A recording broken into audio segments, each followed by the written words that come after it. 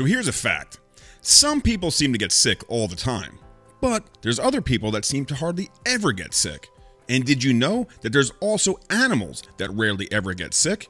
And here's a list of the top 10 animals that hardly ever get sick, but also why. So stay tuned as we learn about the first one, which are crocodiles. These enormous reptiles have super strong immune systems that can fight almost any disease. Crocodiles are built to be tough and resilient, with strong bodies and armored skin. I guess this is why crocodiles have been around for millions of years. Their immune systems are also super strong and have white blood cells that are very good at recognizing and attacking viruses and bacteria. And plus, crocodiles have a special protein in their blood that can kill off many types of different viruses. In fact, this protein is so powerful that scientists are studying it to see if it could help fight many human diseases and keep us healthy and safe too. Well, maybe not me, but humans. I'm not really a human, so, come on, hit the camera. The next animal on the list is a naked mole rat. Yeah, I know they look funny, but these little rodents are almost never sick. And that's because they have unique cells in their bodies that can repair damaged DNA. And DNA is like the blueprint for all living things. So having cells that can repair themselves is very helpful for staying healthy. It's almost like a superpower. Naked mole rat. Maybe that can be my superhero name. What do you think? Anybody? Bueller? Bueller?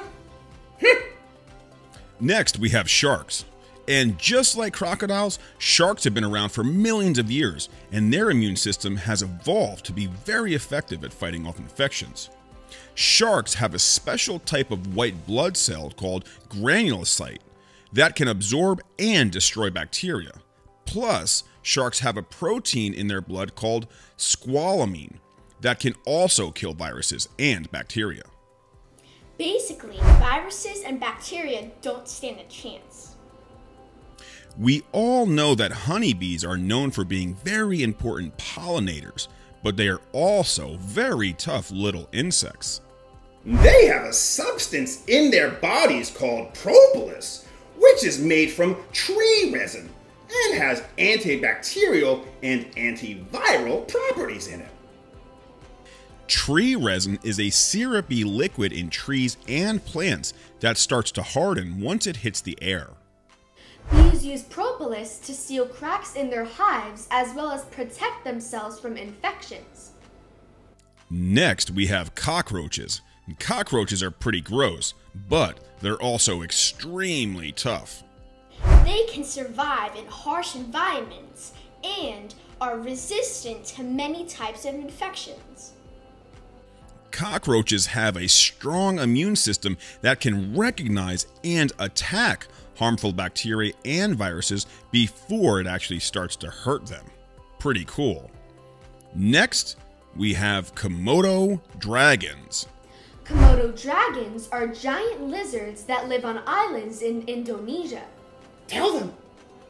Tell them. Tell them what? Tell them about the video. We have a video of Komodo dragons. We sure do, and we'll link it in the description below. Good job. They are very strong and can run very fast, but they hardly ever get sick thanks to the antimicrobial properties in their saliva.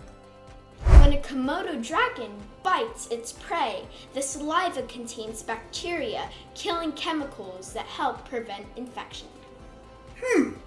This is kind of like Komodo dragon's way of washing their hands before dinner, maybe? Well, it helps them, not get sick when they eat things. That's why, you wash your hands, right, before you eat dinner? Yeah. Yeah, so it's kind of like their way of doing it, you think? Maybe? I don't know. I just wanted to say that. You should, just, next! Interesting, Gus. Anyway, moving on. Next we have tardigrades. Tardigrades are also known as water bears. and they are very tiny creatures that live in, you guessed it, water.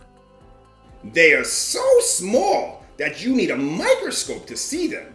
But even though they are small, they are also very tough. And if I had arms, I'd flex right now. Tardigrades can survive in extreme conditions like freezing temperatures, boiling water, and even the vacuum of space. Wow. They can do this by going into a state of suspended animation where they basically shut down their bodies until conditions improve. Suspended animation. That's pretty cool. Next, we have elephants. Elephants are big, giant animals that live in Africa and Asia. Elephants have very strong immune systems that are especially good at recognizing and destroying cancer cells. And this is pretty amazing considering that cancer is a big problem for humans and many other animals. Next, we have bats. Bats are not birds. They're actually flying mammals. And they're very important for pollination as well as pest control. And bats are also able to tolerate viruses that would be lethal to other animals. And bats have a unique immune system that can recognize and attack harmful viruses without causing too much damage to their own bodies. And guess what? We have a video all about bats. We'll link that down below too in the description. And this is very important and a huge reason that bats hardly ever get sick. Last but not least, we have seahorses. Seahorses are beautiful creatures that live in the ocean.